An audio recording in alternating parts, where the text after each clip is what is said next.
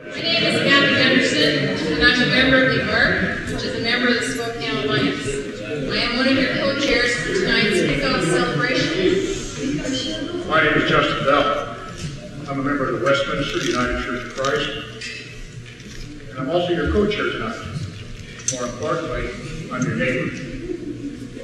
Neighboring is important because neighbors and neighborhood is very much what this program is about.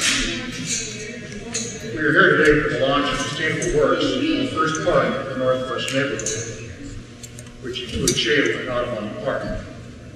The Spokane Alliance members are the 25 faith, labor, education, and nonprofit organizations listed on the back of your agenda. Tonight, together we have taken on the problems that press in on our members and our community.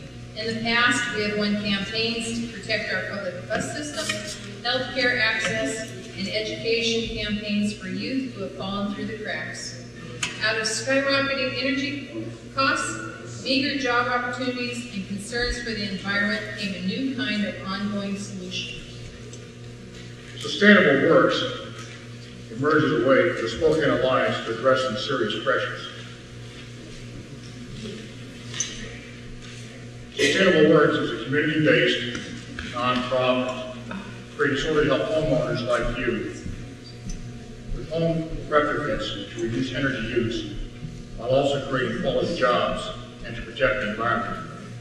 That's the reason why a lot of members of Spokane Alliance organizations are here to encourage those in the Northwest neighbors to make the most of Sustainable Works opportunity. If you're here from an Alliance member organization, please stand. Good. I know many of you are here also because you're part of the Northwest neighborhood. Please stand.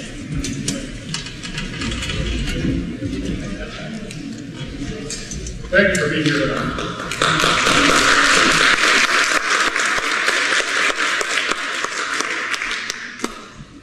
About a year ago, Sustainable Works coordinated an energy efficiency lighting retrofit for Bairdale United Church of Christ.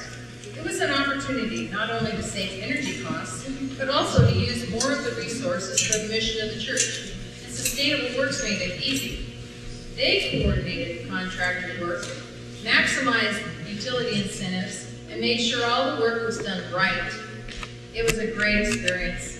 This is an example of how small business, nonprofit, and rental property can also be part of this historic project. During the last 4 months, we have connected with a lot of people who live in the Northwest neighborhood, and in the interest of energy efficiency, and the interest in energy efficiency has been tremendous. One of those people is your city councilman, Steve Corker. Thank you. I enjoy very much being part of this ceremony.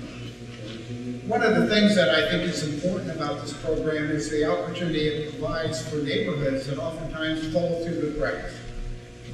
They're not low income enough to be eligible for many programs, and yet the needs are great. And the backbones of communities are neighborhoods like this, who need the support and encouragement to keep their homes and to keep their communities and their neighborhoods vibrant. And this makes the best mix of saving money, saving energy, and providing jobs. I can't think of any more stronger program that can help us preserve the vitality of neighborhoods, because neighborhoods are the backbone of this community. I'm so proud to be a part of a city government where the neighborhood councils participate in every aspect of our community life. And it's programs like this that give that vitality to neighborhoods that I think makes Spokane one of the strongest communities in this country. I'm proud to observe and see this program being as successful as it is. Thank you.